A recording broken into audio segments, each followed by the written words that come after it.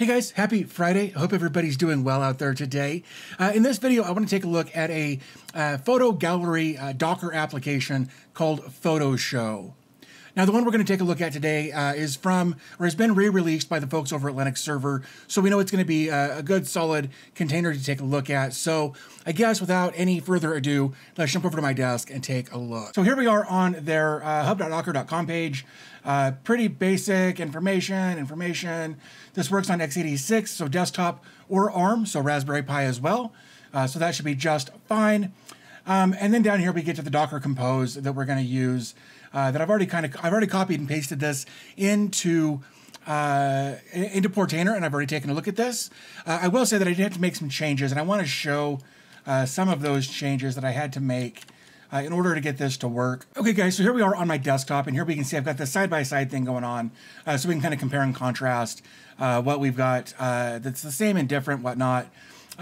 Basically, I didn't change too much other than the image here. I did have to change this ghcr.io wasn't working for me this morning, so I changed it. I just removed it, so it's pulling from hub.docker.com. The container name I left.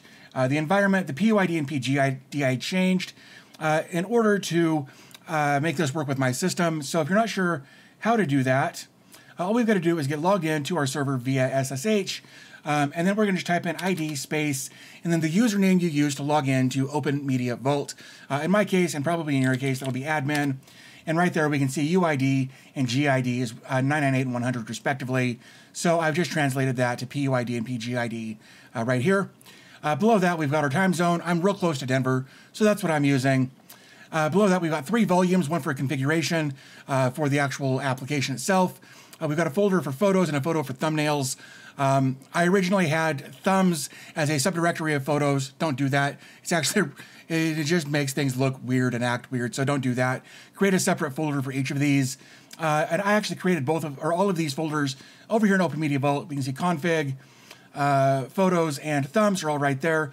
Once you've created those, if you don't see this absolute path, all you've got to do is hover over this top line right here, scroll down, go to where it says absolute path, and then toggle that on if it's not already on, and then you'll get your absolute path that you'll go ahead and paste in right there.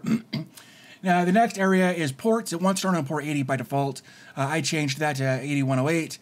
And then at that point, you should be good to go. And then you can just come down and click the blue button.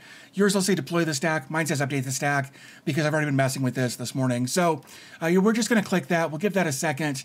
And then what I've done is I've actually gone over here to this photos, and I've uploaded some pictures already. So if we come over here and click this, first thing it wants you to do is create an account. So I'm going to go ahead and do that. I'm going to type in admin, like so. Put in my password, click create account. Now I'm logged in, and we can see that these 5 folders here are being represented right here. You can just click on one of these, and it'll take you to, let's make that full screen, and it'll just take you to here. You can open this up, and then you can scroll through it, manually. I think maybe, yep, you can use the keys on your keyboard if you want to do that. It looks like you can view it full screen if you want to do that. Or you can click, I think that's going to be just for a slideshow.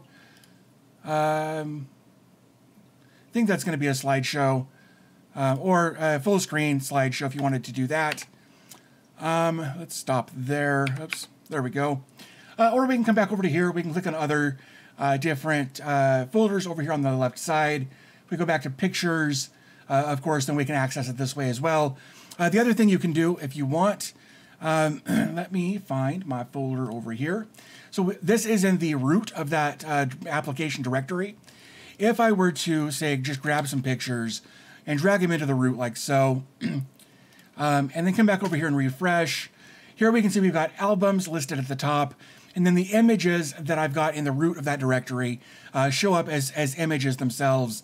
So there's a couple of different ways that you can view stuff in here or catalog stuff in here, however you want to phrase that. But this is all it is. It's a very simple application for hosting images, that sort of thing. I actually, like I said, I downloaded a bunch of wallpapers from a different site. You could actually use this as a wallpaper website if you wanted to. If you had a bunch of pictures that you wanted to share and let people download, you could do that. And they would just come here, they could open it up, then they could just click download, like so, and there it is. They could create their own account if you wanted them to do that, that sort of thing. But let's see. So there are some admin things in here as well. Stats as far as accounts, groups, items, things like that. Guest tokens. Doesn't look like there are any of those. Looks like you can change the title if you wanted to change that. You can set the site URL, which is probably a good idea if you were to use this as actually a hosted website on your Docker instance. You'd want to type in, https:// my website, whatever. Below that, the language and the theme. Looks like there's a few different themes. You can block registration. You can force HTTPS. Comments, descriptions. You can have all kinds of different things there. You can adjust the size of the thumbnails. You can attach this to social networks. It looks like there are some video capabilities here, but only if they are a WebM as opposed to MP4 or MP whatever. .WebM, I believe, is the only thing it'll support here. And yeah, so that basically kind of covers everything here. You can go in and edit accounts if you wanted to do that. Groups, if you wanted to create groups. Okay, so here we are. We're back on the home screen. I forgot to mention how to upload photos via the website or the web interface versus doing it through folders on Windows or whatever. So we come up here, go to admin, go to groups.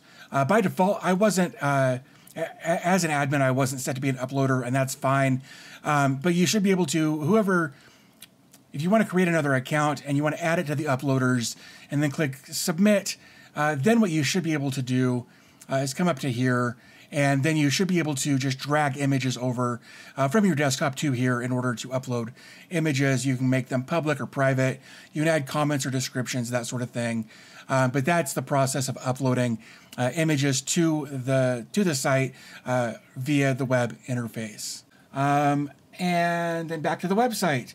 So I think that pretty much covers everything that I wanted to talk about in this video. If you found the video helpful or interesting, or you plan on using this, do me a favor, give the video a thumbs up. Helps me know what you guys are interested in. Also adds some interaction on the video. I know my videos don't really warrant a lot of comments most of the time, so I really do rely on the thumbs up to help get some interaction on my videos. So if you do that, I'd really appreciate it.